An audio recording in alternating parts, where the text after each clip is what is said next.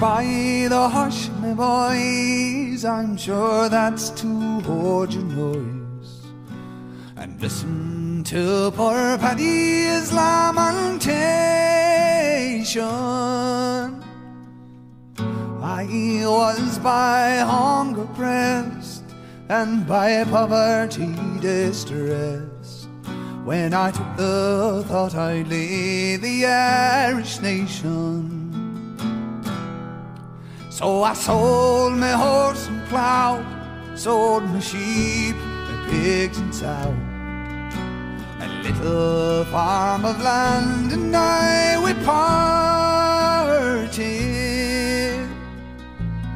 And the sweetheart Reed McGee, I'm afeard I'll never see, for I left her on that morning quite broken hearted.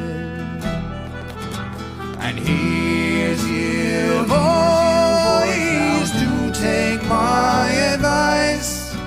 To America I'll have yous not be coming, for there's nothing here but war, where the murdering cannons roar. And I wish I was back home in dear old Ireland.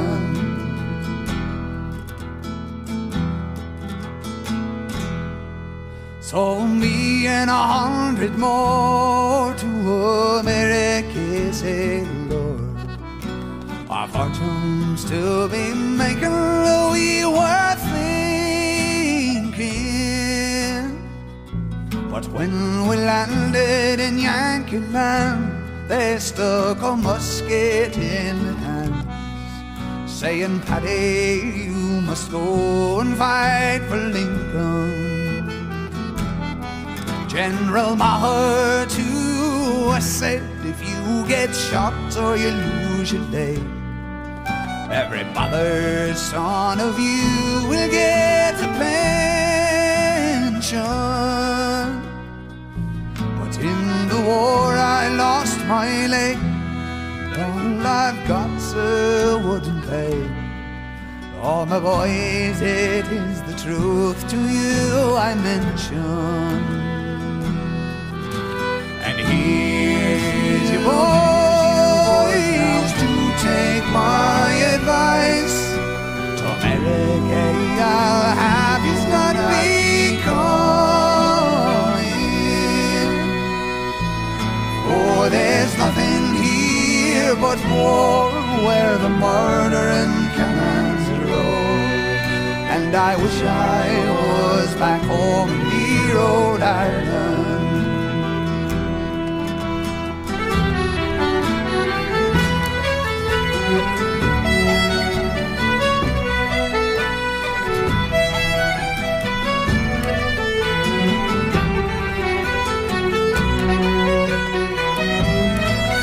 There's nothing here but war, where the murdering cannons roll.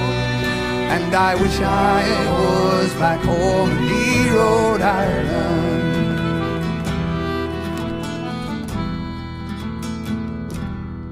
Now I'd have thought myself in luck to be fed an Indian buck, and in Ireland, the land that I delight in. But by the devil I do say, curse America, for I'm sure I've had enough of your hard fighting. And here's you boys, do take my advice. To America I'll have yous not be coming,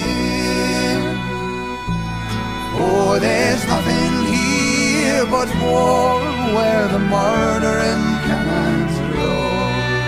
And I wish I was back home in dear old Ireland. And I wish I was back home in dear old Ireland.